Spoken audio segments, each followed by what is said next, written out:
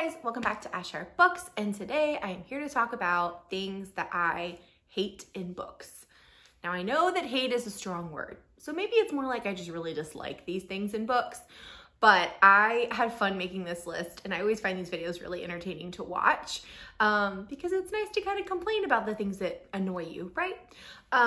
So also, just to preface it, if you love any of these things that I'm gonna mention, that's totally fine. Books are very subjective.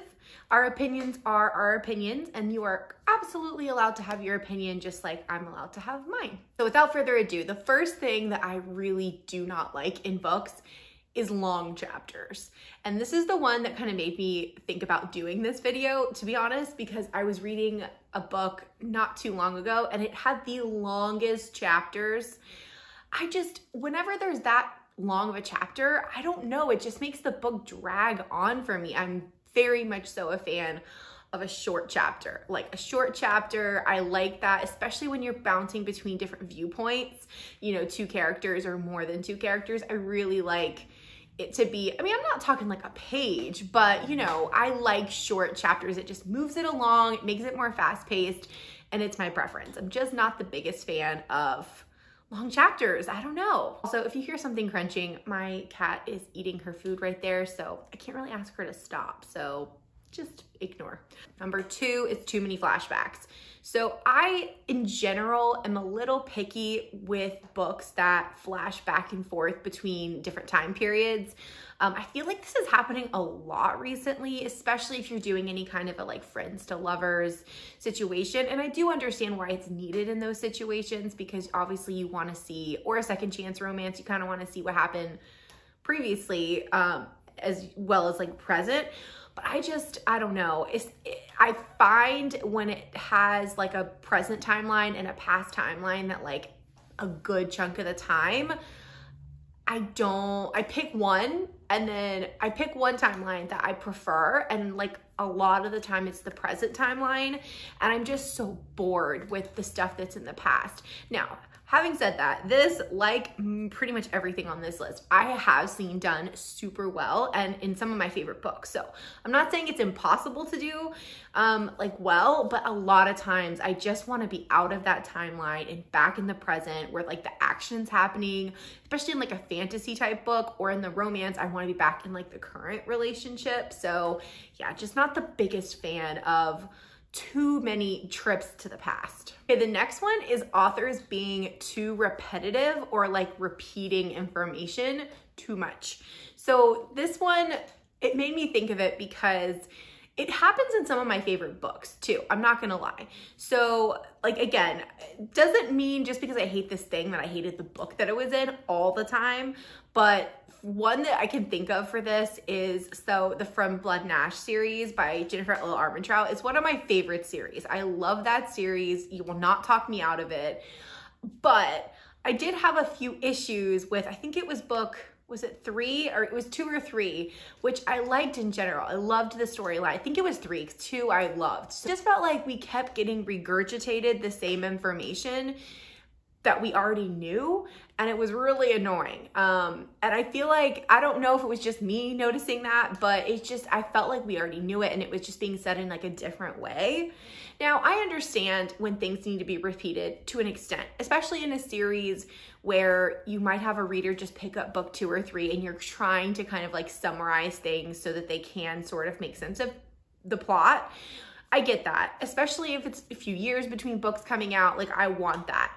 But I just feel like a lot of times, and not just in that series I mentioned, but in a lot of other books I've read before, is really annoying when you as the reader find out information kind of along with the main character, but then they tell you, and this happens a lot in fantasy, I feel like, more than anything, probably because the plot is a little bit more intricate, the world building's more intricate, but you know that information, and then they proceed to tell like their friend about it, this person about whatever happened, this person about whatever happened, and by the end I'm like, okay, we get it, like that was a big thing, but like let's not say it 14 times, because as the reader you already realize that. So that just gets on my nerves, and I find myself skimming when that happens, which is not the best. So the fourth one might be controversial because I know a lot of people like this, but too many point of views. Now, Having said that, two point of views when it's the hero, the heroine, or two love interests, I guess I should say, I really like. I like two point of views. If it's a romance, I like getting both sides of the romance story.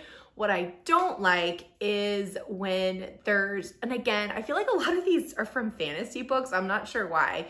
But when there's like 3, 4, 5 point of views. Now again, I'm currently reading a book that's actually doing this really well and I'm really liking it.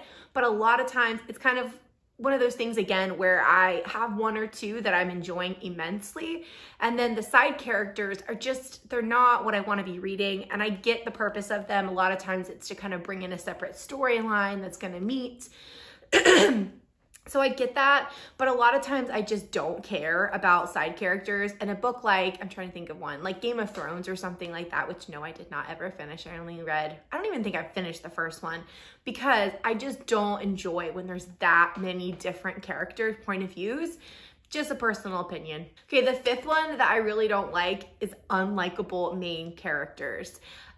Usually the heroine, I feel like, is the one that starts off unlikable. The hero, I feel like, I mean, I can handle that more, especially if it's like, you know, a redeeming kind of situation where they're trying to give him a redemption story. I can get behind that for some reason more. But when the heroine specifically, but really just whoever the main character is in that story is just painted so unlikable, I just don't enjoy reading about it because I'm such a character-driven reader. I definitely am. And if I can't empathize and I can't feel for that character and I can't want good things to happen for that character, I find it really hard to get sucked into the book and, you know, want to keep reading. So I know some people like the morally gray characters. They're not my favorite thing. And again, a few times I've read them, it's done well. Usually it has some kind of a redemption or redeeming quality by the end, but not my favorite. Okay, number 6 is not enough dialogue. And this is kind of a weird one, but basically, you know, when you look at a page and there's just like all description for like 3 pages and you can't see any, like, you know, parentheses for dialogue. If that happens in a book, I'm always like, oh no, because I just feel like I love dialogue. Like that's my favorite part. I love witty dialogue. I love like interesting language being used in the dialogue. And while I do like beautiful writing and beautiful prose and descriptions in its place, it's not what I'm typically reading for. That's just not the type of reader I am. I typically want the character development, right? The characters together. And usually that's with dialogue. So yeah, I don't know, like some books, if they get too wordy, I just, again, kind of lose interest and start skimming. So yeah, I like it when it's a pretty like dialogue heavy book. So the next one I feel like everybody has on their list who's a reader because it's just really stinking annoying. And that is cover changes. Particularly cover changes in the middle of a series. So if the series has finished, I can sort of get behind it. I still find it annoying, but I sort of get it. But when you're in the middle of writing a series, especially if it's like a longer series, say more than 3 books, and you're, you know, buying the books as they come out, why, oh why, would the publisher be like, you know what we should do to these readers who've been like loyal readers? We should change the covers. Like, I do not understand. I am not someone who's super picky with like the type of book they get. Like I can have paperbacks and I can have hardbacks in the same series. Like I know that cringes some people out. It doesn't really bother me, but it does bother me if those paperbacks and hardbacks have completely different covers with like completely different art styles. No. I will say, even though I said it doesn't bother me if the series is finished, sometimes it does, because I will say I'm somebody who doesn't usually just drop all of my money or is able to drop all of my money on like buying a big series. So like I read Throne of Glass last year, finally, I know, and I really, really loved it. And I've been slowly picking up the books, but I read a lot of them through Libby or like the library and things like that. So I didn't have them all. And I've been slowly buying them, but there's what, like 7 books in that series. So I think I still need to buy like 3. And now we have the new covers. And I'm like, while I think the new covers are beautiful, I'm like, can we still get the old ones? Because I really don't want to have half and half. So it does sometimes still annoy me, even though, again, I get it if the series is finished. I should have probably read it earlier and we wouldn't have been having this problem. Okay, so number 8 that annoys me is too much angst with no payoff. Now, keep with me because I actually don't mind a level of angst in my romance. I know it's kind of a you love it or hate it type of situation. Some people love an angsty, dramatic story and some don't. I don't mind it. However, and again, a book I recently read reminded me of why I really don't like this, is that if you have had really angsty relationships, especially if it's been more than one book that the relationship has been over, and then you don't give me enough time with the couple being happy and joyful and you get to see that, like I'm talking, if it's that angsty, I want like a few chapters with them together, an epilogue, maybe a second epilogue. Otherwise, I just feel used. Like I just feel like we suffered through all of this pain and then I don't get what I really wanted. Now, if I get all that angst and then we get enough like joy-filled, wonderful romance at the end, then I love it. Those are some of my favorites. So just if you're gonna read an angsty book, please add a chapter or 2 on the end so I can be fulfilled, because otherwise I'm left feeling drained. So the next one is predictable storylines. And what I mean by that is not necessarily like the whole like, oh, romance is predictable. No, I love my romance semi-predictable. That's why I'm reading it. But I mean like there are certain, I guess I'm thinking more tropes, which I didn't put tropes I hate in this list because I think I might do a separate video with like tropes I really don't like later on. But what I'm thinking of for this, as far as like predictable storylines, is things that just every time that kind of like trope happens, the events are all the same. Now, the one that like I literally am pretty much talking about here is Brother's Best Friend.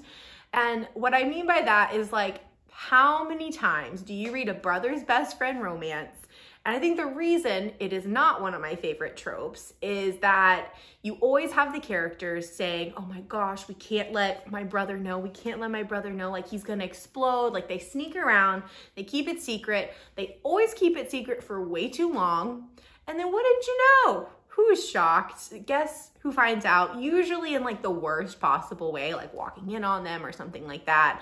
And he's shocked, the brother has a horrible reaction, things implode, and I'm just like I'm not even surprised. Like I don't mind that trope if it's done differently, but I'd say like 90% of the books, that exact thing I just said happens, and it's always like the big third act, you know, explosion that may lead to a breakup, that may not, it might just be a drama, but I just know. Like please, if you're gonna write that, come up with a different way. Like have them find out in the beginning and then, you know, maybe they have to have that as an external conflict throughout the book or whatever.